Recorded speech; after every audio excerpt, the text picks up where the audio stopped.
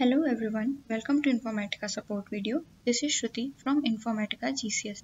Today we are going to discuss about bulk update through UI.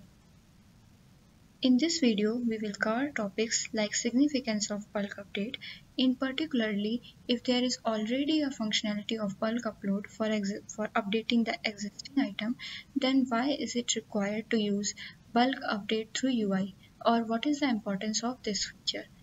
Then secondly, we will see how to do bulk update through UI and what are the applications of it. Now let's begin with our first topic, that is significance of bulk update. As we know that we already have a functionality of bulk upload through which we can update existing items in Axon. But for that, first we have to go to the bulk upload window, then we have to download a template file where we can enter all the informations which is currently existing there and the information when we wanted to modify, and this can take a time. So in order to do all these changes quickly, we can take help of the bulk update through UI. Also, for certain objects regarding certain fields, we can't edit or we can't update those fields using bulk upload functionality. So in that scenario, this bulk update is helpful because through bulk update we can edit those fields. Now let's see how to do bulk update through UI and some of its applications. So currently I am under the attributes facet and there are around 12 attributes present there. So for doing the bulk update, the first thing is I have to choose those entries, or here suppose I have to choose those attributes that I want to update.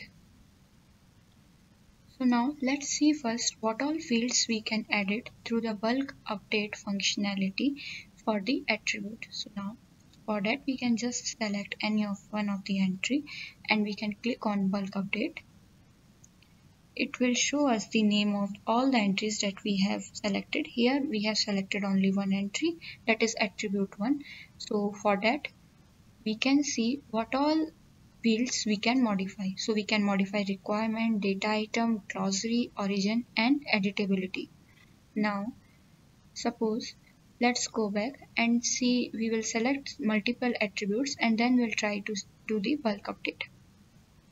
So one of the important application for attribute here is, suppose we wanted to shift these three attributes, attribute 2, attribute 4 and attribute 6 from dataset FMO to some other different dataset.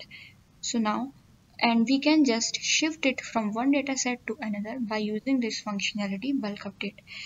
So just select these three attributes, attribute 2, attribute 4 and attribute 6. These all are currently present under the dataset FMO. But now let's change the dataset to some other dataset. So I have selected these three attributes. Now we can just go to data item and it will show us all the present dataset in my instance. So currently these attributes are present under the dataset FMO and now I will change it to DS1. So now all these attributes will be shifted from the dataset FMO to the dataset DS1. Let me just save my changes and then we can verify the results from the grid. Okay, so as we can see, for the ones we have selected, attribute 2, attribute 4 and attribute 6, all those has been shifted from the dataset FMO to dataset DS1. Apart from that, if we want to assign a glossary to these attributes or we want to change the editability option, then also I can use this bulk update functionality.